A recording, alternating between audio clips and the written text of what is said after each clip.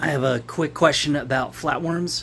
So I inherited a old tank from someone I bought really cheap, broke it down and took it home, and that was a task in itself.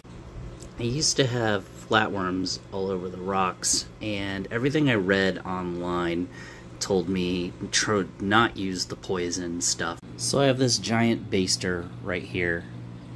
It has an extension so it could be longer, and I've been pretty much spot cleaning them this entire time off of the rock on here. And then this isn't the first jar, but I spot clean and pull them out and put them in the side of this jar.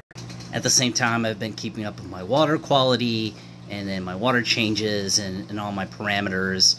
I even started to put a skimmer, which seems to be doing its job. It's really brown, and that seems to be helping, so I'm not feeding the flatworms inside of there.